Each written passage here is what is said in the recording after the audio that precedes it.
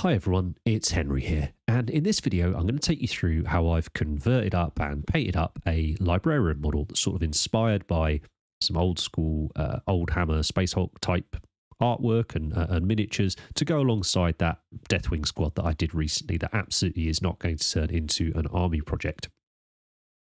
So the librarian model that we got in the recent Indomitus box has got a lot of callbacks to the early Terminator Librarian from the Space Hulk sort of Rogue Trader early second edition days, and it made an obvious starting point to try and create this conversion, this kit bash with. So I've used that kit, I've used some bits off the new Dark Angels upgrade sprue, Terminator head, and then for an axe I've converted up one using the what's its name, Fafnir Ran from the Heresy range. So those are the main bits that I'm going to use. And tools wise, you can see here clippers, knife, hobby tool, sanding sponge, 2 glues, that's key, thick one and a thin one, both plastic glues, and the hobby drill obviously to badly drill barrels into the Stormbolter with. So there was a few sort of things that I wanted to focus on to give me that sort of vibe that I was after, that nod. It wasn't meant to be a direct sort of replica of the old miniature, but I loved some of the calling cards from it. The axe, I loved the fact that he had a helmet on in that older artwork and the older miniature as well. And it was just thinking to myself, how can I take a model that we're going to see a lot of, like everyone's got, that's playing 40k probably. I need to change the silhouette a little bit. I need to change the sort of the key focal points of him. So his bolter, his Stormbolter here, his axe, his helmet, things like that. For the Stormbolter, I was looking through my bits box and I found I had a few sprues of the older Deathwing Knights box that we had up until very, very recently. And it had this lovely ornate left-handed Stormbolter arm, which I thought would be absolutely perfect. A little bit ornate, you know, so it fits the librarian, you know, that kind of status symbol thing. But also the fact that it's not wrist mounted, you're holding it, and it's got that nice old sickle magazine style on it as well. So I want to drill the barrels, always drill the barrels, punch a couple of holes. I use my airbrush needle to do that with. I don't necessarily suggest you do that. Use a pin or something. Then I use a small drill bit, see if I've got it roughly centered. If I haven't, you know, I will drill off to the sides a bit and stuff, as long as it's not too bad. And then I'm just going to drill those out. And then I like to drill through the side as well, just so it looks more like a sculpted thing rather than just a little divot in the end, if it's possible. That's what I like to try and do. I'm terrible at drilling them out. I really am. But I do think it's worth it. I think it adds a lot, particularly when you've got it facing forwards like this as well. I think it just looks a bit odd when it's this block on the end. And then I get a fatter drill bit and drill out the front two, for the front end of the barrel, as it were. And that's all the work I'm going to do on that Stormbolter. The old Terminator kits, the arms fit absolutely fine on the new ones. The detail is like, it's 90-95% the same sort of level as we've got on the newer kits. So if you've got those older Space Marine sort of upgrades, then they absolutely work fine as a kit bash with the new stuff. So as I said, the helmet's a big one. Now I'm pretty sure this little bit of artwork that's popped up here is meant to be a librarian. The really old schemes, the librarian, certainly the Deathwing librarian that the studio painted up was in the Deathwing was in the bone-coloured armour. But what I really love is that he's got his helmet on. Like, I like heroes without a helmet on. It's really cool. I do like that. But for me, one of the easiest ways to change a miniature is to change its head, its face. So whether that's giving a normally helmeted model an unhelmeted head or vice versa, you know, I think it's a really effective way of changing the miniature in quite a dramatic way, quite a small bit. So getting it in there was a little bit of a challenge, as you're going to see. Just took a lot of test fitting, a lot of trimming, but the good news is it goes in there fine. You can get there eventually. I just want to say massive thank you to those of you that support us over on Patreon.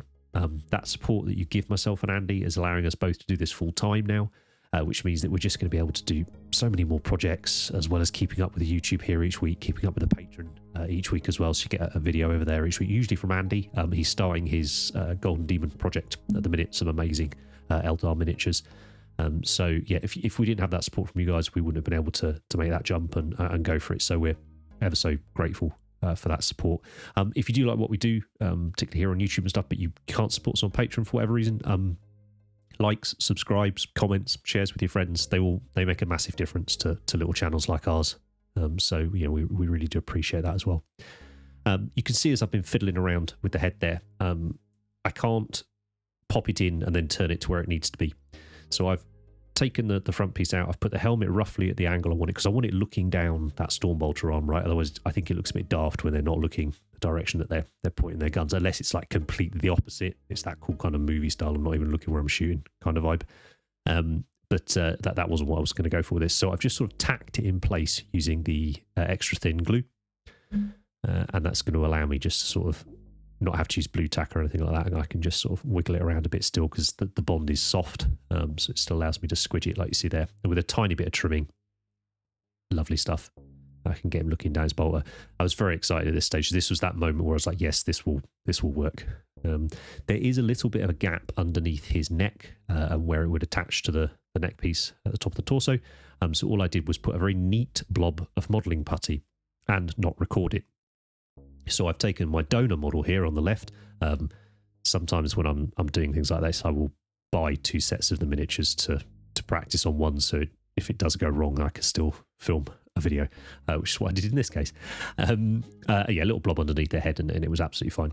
So the next biggest, or the last biggest part really for me, was getting his axe right. Now, I love the old Rogue Trader era axes, and then even throughout second edition, as you just saw from that picture there from one of the Astartes books, the Force axe just is basically the wrong way round.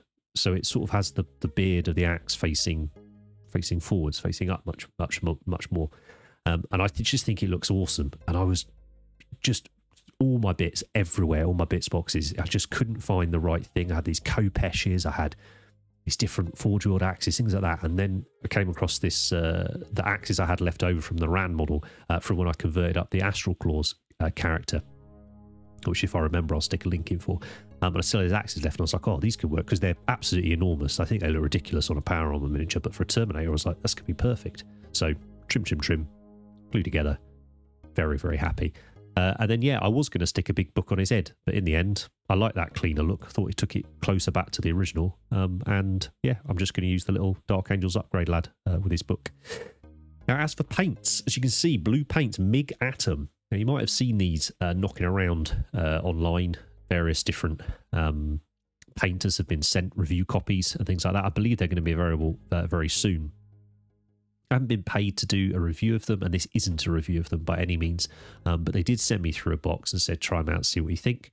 And this is the first time really where I've had a project where I was like, oh yeah, I think I will give that a go. You know, there's a couple of blues in there. They could work really well for the pretty in-your-face blue. Like, I really am enjoying doing these sort of old Hammer-inspired paint jobs and projects. It's forcing me to use colours, you know, in ways I don't often with my own stuff. They're a little bit bright, a little bit gaudy, but still trying to make them fit my taste. Yeah, it's good fun. Incidentally, this video is absolutely intended as a companion to those Deathwing videos I've already done. So there won't be tutorials for every single piece of what I paint on this miniature, because I have covered it in those other videos. And they're not very long, and they're quite good fun. So I would suggest, if you want to see it, go and have a look. So one of the first things you'll notice as I'm spraying with it here is I am getting a bit more tip dry than I have got with other paints. Typically, I use the airbrush. I say this is not a review. This is literally the first time I've used them. So I'm just going to give you my thoughts on that first experience kind of thing with them. The coverage was excellent, but to be honest with you, blue often covers great, so that's not necessarily telling us that much. They say that they behave like a lacquer paint, and I see what they mean. I deliberately didn't want to read anything about them before I'd used them, but after I'd had a go, I then read through the box what it said, and one of the characteristics or selling points is it behave like a lacquer paint, and I think it's true. It's sort of, it creates a very obvious sort of shell almost of paint on the model, and I found that it was very, very easy to obscure the detail. It was very easy to spray it on too thick. But as I said, the coverage was excellent. I think the colours are cracking. You can see here I've done that exactly like I did with the bone colour. I've gone for a Prussian blue, so the dark blue is the base coat. I've then done a 50-50 mix with the normal blue as a highlight. Then I've done the normal blue on its own as a final highlight. And then I've gone back in with the Prussian blue, very heavily thinned, just to reinforce any shadows that I perhaps had oversprayed on. And then I thought, yeah, let's have a go with the green as well. There's not much of it with this miniature, but I've used the dark green by Atom as well. So yeah, they were, oh, how unprofessional. Left my phone on. Unbelievable. Unbelievable. I bet that's been around here as well. That's shocking. So yeah, that's the, I thought I'd give a go on the green as well. You can just see I've done a classic sort of grayscale pre-shade on there. Quite a nice green actually, but needed a little bit more in the shadows of the mid-tones, so I've just used Dark Angels green contrast all the time. I'm always spraying at 25 psi. I'm using a 0.4mm needle and nozzle, and I'm using in this video our Harder and Steenbeck Signature Series Evolution. So I was just checking that the light source there matched up on the shoulder, because I find the easiest way to do these inset sort of shoulders is to, if I want to use my airbrush, is to do that colour first, cover it in a liquid latex mask. So here I'm using Humbrol. Use whatever brand you like, but I like the Humbrol stuff. Then you just mask it off straight over the paint. It can be a bit delicate if you're a bit rough taking it off, but generally I think you're fine. If you're at all nervous about that, just give it a little spray of gloss varnish before you put the liquid mask over it. And then I carried on with the blue and then peeled it off. And now I give him a quick gloss coat, polygloss, before we move on to the oils at the decal stage. So I will come back and talk about the MIG paints at the end as well, with my sort of my thoughts on them. For the oil wash, I've decided to use the same colour that I've used on the other squad for a little bit of consistency, because, you know, obviously this is not an army project and they don't need to look good together, but it's important that they do look good together. So I've gone for sepia. It's a nice dark cold brown colour, and I'd have used this anyway, even if I hadn't done that Deathwing squad already. And then it's just one of my favourite steps, but pin washing in the oil. We thin it down with mineral spirits into a fairly thick wash consistency, then work my way around the model. And obviously with this newer sculpt, it's got all these lovely runes already sculpted into the miniature. I'm not a fan of glowy rune stuff generally, so I've chosen not to do that. But it still meant that the things like the pin wash would be really effective because it'd run into all those cool sort of nooks and crannies. Now, a little watcher in the dark. These little characters are awesome. They came in around sort of 2nd edition Angels of Death Codex. These little characters, and amazingly one of them has a book. So this is off the new Dark Angels upgrade sprue. So there's quite a few of these guys now scattered about the various Dark Angels kits, which is super cool. I've chosen to go with green on his robes, and that's because I wanted to find a triangle of green on the model. So I had green on the Terminator shoulder pad, I had green on the Stormbolter, and then this little guy, I was like, well, if I give him a green robe, that'll give me a nice triangle of green there. And one of my concerns was having the Librarian in blue, which I wanted. I didn't want him in the Deathwing colours. I like that sort of strong blue colour for a Librarian. I think it's cool. I think it helps them stand out on the table. I was a little bit worried you couldn't really tell it was a Dark Angel from the front because you can barely see his shoulder pad. And yeah, so I was like, well, let's put a little bit of green in there, and this felt like the obvious way of doing it. So as you see there, I've used exactly the same greens as did on the shoulder pad, and then what I've done here to just add a little bit of interest, a little bit of character to him, I've taken thinned brown. This is Thondia Brown by Games Workshop. I've probably thinned this 3 drops of thinner for every 1 drop of paint. I'm just using normal Vallejo thinner. That's what I've got at the moment. That's what I use with all my war-based acrylics. Works fine with the GW stuff. A little thin layer of that around the sort of lower quarter of him, and then I've just mixed in a tiny bit of black to whatever was in the cup, and I'll just aim that towards the very bottom there, just to kind of give him kind of muddy, soggy robes, like he's just stepped out the forest or whatever he's done. One thing I wanted to leave in this video and talk about just briefly is the back to black stage. I refer to it as, lots of people refer to it as, is sort of after you've got that main armor color done. So I've done the decals here. I've got a matte varnish on him, so I can paint on him and stuff.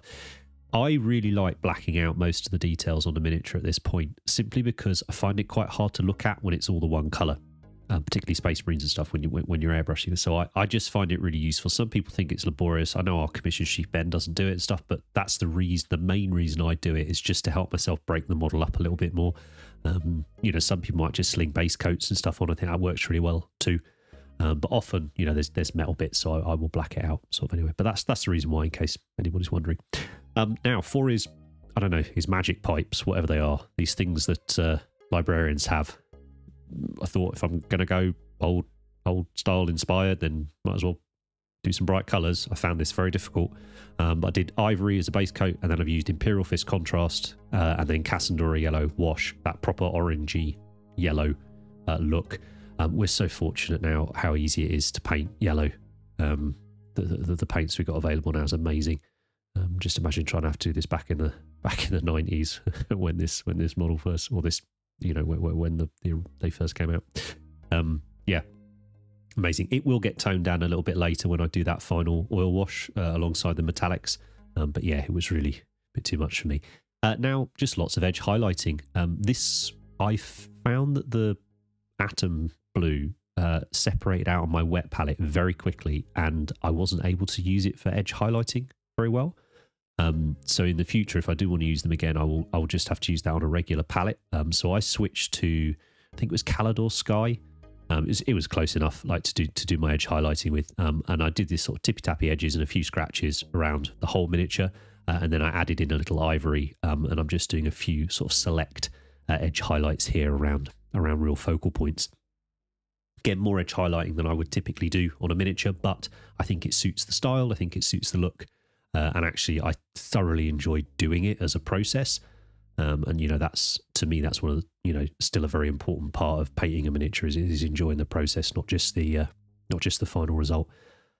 So, yeah, took a while, but very happy with the results. For his lunchbox here, for his satchel, I've just done Thondia Brown because I'd used it earlier on something on the Watcher in the Dark, and then just mixed in Karak Stone to highlight it with. Again, because I had Karak Stone on my palette from painting the Crux Terminators and stuff. And then wouldn't be sort of Oldhammer without some red in there as well. I was really not sure what colour to do the book, and then was like, oh, go on, let's do red then. So I've gone for corn red here, and I'm deliberately doing a sort of splotchy, stipply, scratchy couple of base coats. Then I work up to Mephiston as well. And this is just to give it that sort of old, you know, Encyclopedia Britannica type look. It's probably what he's carrying around anyway, isn't it? Very embarrassingly, I was chatting to Ben about this project this week. I had never in my head made that connection between librarian and books. I always knew like wizards carried books around because they had spells in. I was like, well, that obviously makes sense. But the librarian and the book thing didn't make sense. So please don't mention that to anyone. But I did feel a bit of a wally when I realised that the other morning when I was chatting to Ben. But yeah, and then again, just adding in Karak Stone to lighten it up. So at this point, I'd done the other bits. I say the details for those are in the previous videos, the crux and the purity seals, things like that. So I wanted to give his armour the final finish. So I've done a 50-50 mix here of matte and ultra matte, both by Ammo Mig. My favourite varnishes to use alongside the Vallejo Polygloss. And yeah, before I do the metallics, because metallics will have a different finish anyway. Basing wise, I've done exactly what I did in that previous video. Really enjoying doing this style. I'm definitely going to explore it, take it a bit further, more sort of showcase level for some projects later in the year that I would like to do. So yeah, that's it. And then yeah, that's him. The metal's done. Simple gold, simple silver, just like I've done in the previous videos. I've stuck him on a 50mm round base here. He normally comes on a 40. I stuck him on a 50 so I can put the Watcher in the Dark on there with him. I'm unlikely to game with this, so it doesn't really matter. Also, I don't really think it matters, not the type of gaming I do. Anyway, and obviously, you know, I'm not thinking about gaming because this is definitely not developing into an army project. So please don't put down suggestions in the comments if you would like to see other units added in. Because I certainly won't consider making videos on those in the future, probably. But yeah, it was just a ton of fun to do. Again, I've learned a few little things on here. It was nice doing less battle damage and weathering because it forced me to be a little bit neater. And also, you know, I'm still coming off the back of this, whatever I've had the last few weeks, and my hand's not very steady at the moment. So it was just nice to paint something just relaxed before what's coming up over the next couple of months, which is going to be pretty intense, but I can't wait to share with you guys on here. So the other major thing, I guess, for this video was the paints, my first thoughts on these MiG Atom paints. If you've watched the videos for any length of time, you'll know that I'm a huge fan of Ammo Mig products. I've used them since I got back in like 10, 15 years ago, whatever it was now. You know, I love their enamels. I love their modulation sets or acrylic modulation sets. I love their basing stuff. I love their pigments. I just adore it. So when they said, oh, do you want to try them out? I was like, yeah, of course I do, because I like your company. I like your products. And These are the first things I've used from them that I am not struggling with, but I'm going to have to go back and work on with. I haven't found them immediately familiar to use. So that doesn't mean I need to dismiss them, but I need to have a think about where these may fit in to my sort of paint box. I think, looking back on it, successful project. I think that head swap for the helmet head, I think losing the thing on his lid, his little icon, that's made that silhouette much more similar to the old silhouette. It's made the look much more similar to those Rogue Trader era librarians, and those awesome Grey Knight models that we had at a similar time. The axe I'm really, really pleased with. I've just gone for a simple silver on the axe because it's just what I like at the moment. I'm veering away from sort of coloured power weapons and stuff at the minute. I'm sure it'll come back in, but there was already enough other stuff on here that was a bit leery for my taste anyway. But you know what? I really like how he looks, so maybe I do need to consider changing some of my colour choices, things like that. But as usual, if you've got any questions about it, pop them down in the comments. I will get back to you as soon as I can. Thanks ever so much for your support. Take care. I'll see you next time. If you've liked any of the models in this video and you fancy having an army of them yourself, but perhaps you don't have the time or wherewithal to get it done, consider dropping us an email at commissions@cultofpaint.com and maybe Ben can sort you out.